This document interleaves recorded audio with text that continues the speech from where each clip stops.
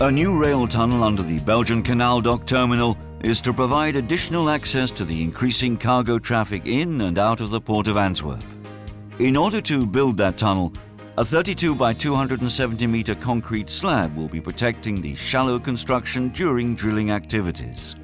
Bekaert offered an integrated reinforcement solution, including 600 tons of Dramix steel fibers and the required dosage equipment, completely cast according to specifications and within a tight time frame.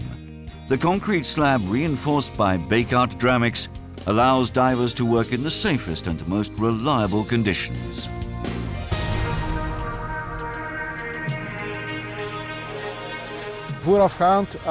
Before we poured steel fibre concrete, we set up an extensive testing program. We asked the engineering department at the University of Braunschweig in Germany to perform a feasibility study for the project. We then carried out some tests to see how easy it was to pump, since we needed to pump the material over a distance of 250 meters. The mix was to be placed underwater and had to be self-leveling to set perfectly horizontally. The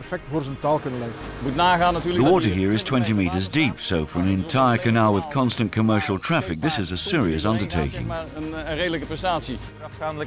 Before we started pouring concrete, we carried out months of desk studies together with the people at Bekaert and our quality department. Firstly, to determine the dosage of steel fibre, and secondly, to work out the correct mix design to ensure the best possible quality and smooth pumping.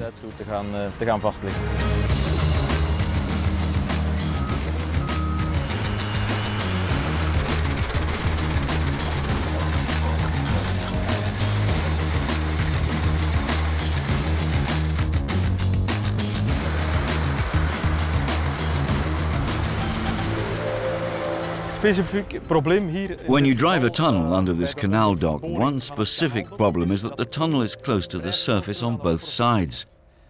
There are only a few hundred meters in it, but that means that the top of the tunnel and the base of the dock, the floor of the dock, are very close together. As a result, there may be too little counterweight to prevent uplift of the tunnel section. We use Dramix here because it's a very high-performance fibre. The University of Braunschweig also concluded that it's one of the best.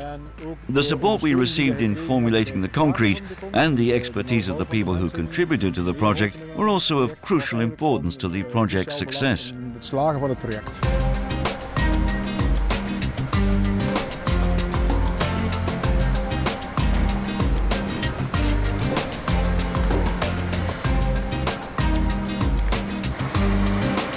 The original design included a big slab.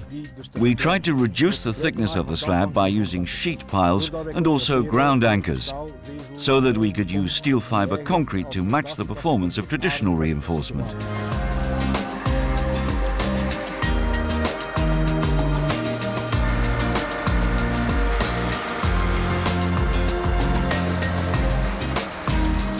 The success of this project depends on two important factors: logistics and quality.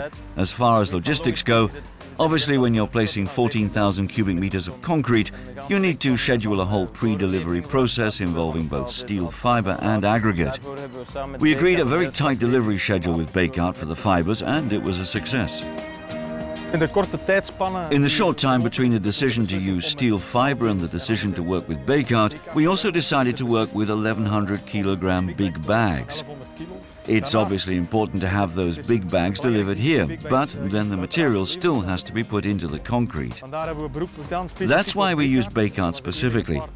It was the only partner that could guarantee that we would be working with so-called insight machines and would have the steel fibre dosed automatically at the batching plant.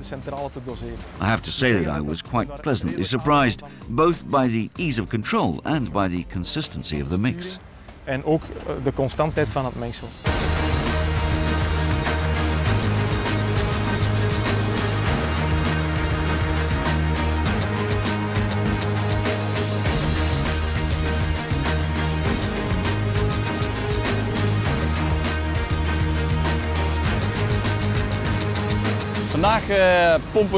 Today we're pumping concrete containing 35 kilos of steel fibre. We're using this special concrete and saving as much bar reinforcement as possible.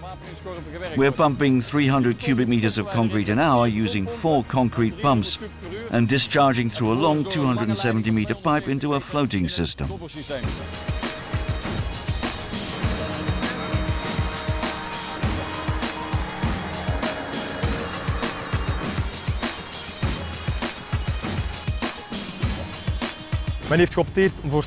Steel fibre was chosen simply because placing reinforcement underwater is very difficult. Steel fibre concrete is fairly straightforward to pump, provided that you take the right approach. In other respects, it's quite an easy type of concrete, really. Placing it is easier than placing traditional reinforcement cages and pouring the slab in normal concrete.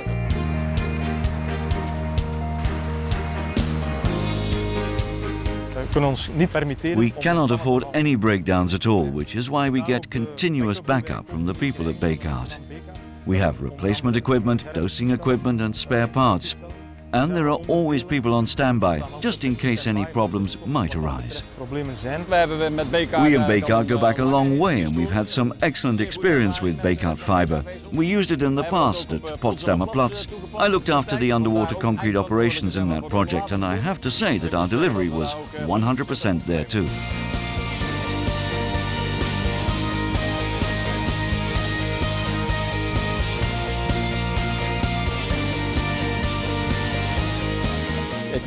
I can honestly say that Bekaert's input with regard to dosage and delivery made for a very pleasant cooperation, which in turn contributed to the success of the entire project. Our cooperation with Bekaert was outstanding. It wasn't just about steel fibre. It meant finding a solution to a problem together. And we certainly felt that we received the necessary support there. This project is yet another phase in our fruitful cooperation. We're going to bring this to a successful conclusion, and it'll certainly guarantee further cooperation in the future. I can certainly see a bright future for the Locobouw project, because a tremendous volume was placed in a very short time and under very difficult circumstances.